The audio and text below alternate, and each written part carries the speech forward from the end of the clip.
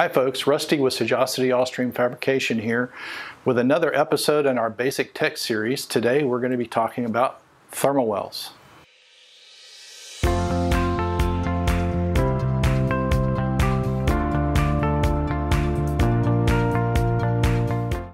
Thermowell is a piping component that allows you to interface your temperature measuring device with your process piping.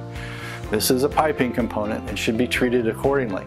Yes, it's part of a temperature measuring system, but as a piping component first, you have to pay attention to the standards that affect piping. In this case, there's an entire standard written around Thermowells, and that standard is ASME 19.3 TW. Why a standard? This is a piping component that's going to be submerged in a fluid, your process stream. If you've ever seen a car antenna going down the road, it tends to wobble and it tends to migrate back and forth. If you do that with a Thermowell and it vibrates enough, especially if it gets to its resonance frequency, it will work harden the metal that makes the Thermowell and it will end up breaking. That's a really bad situation to be in. If you want to see how bad and how messy it can be, you can Google up the Fukushima nuclear power plant accident that happened at the first part of this century in Japan. It got to be a real problem, and they traced it all the way back to the Thermowell. The ASME 19.3 TW standard was originally written in the 50s, revised in the 70s, and the most current major revamp of the standard was in 2016.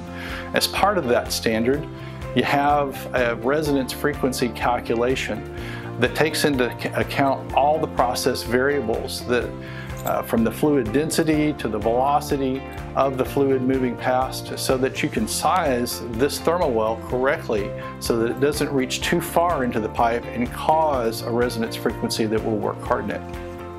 That resonance frequency calculation is built into the standard, it's part of the standard, and you have to work with your Thermowell manufacturer to make sure that you have the right type of Thermowell and the right length of Thermowell and the right process connection. There's different types of Thermowells. This particular one is a tapered shank well. This particular well is a straight shank well. This is a stepped shank Thermowell. You'll have to determine by working with your Thermowell or temperature manufacturer which well is best suited for your application. In every application, you'll have a process connection. In every instance that I've shown you, these are a threaded process connection, but they can just as easily be flanged.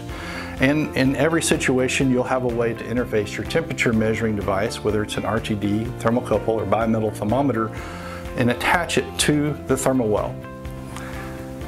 That is typically a 1/4 inch, 1/2 inch, or 3/4 inch thread located at the back of the well. Even if it's a flanged process connection, since the Thermowell is taking the pressure from the process, the thread on the temperature measuring device doesn't have to hold process pressure, it just has to hold the device in place, so it's typically threaded.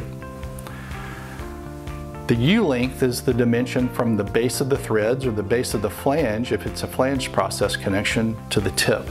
The U-length is important because the longer the well, going back to the ASME standard, the more propensity for this to wobble in the process. So typically the shorter the U-length you can get away with and still have an accurate temperature measurement. Best situation is to do a compromise. Some folks say middle third of the pipe, other folks say middle half. Again, I refer back to the ASME standard to determine the correct U-length. Why is this important? Well, you have to match the temperature measuring device U-length with the U-length of the well. What you don't want is a lot of air in between the temperature measuring device in the inside bore and the tip of the Thermowell. Air is not a good temperature conductor, and it's almost a fatal accident to have a large air gap in the bottom of the well between your temperature measuring device and the base of the well. So make sure you size these two and match them together.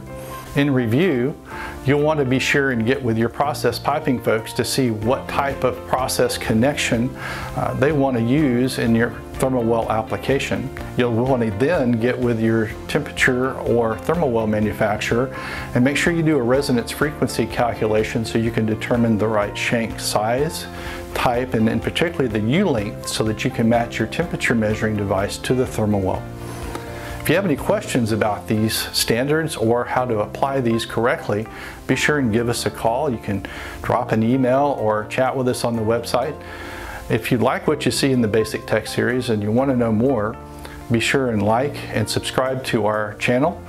This is Rusty with Sagacity All Stream Fabrication, and thank you for your time.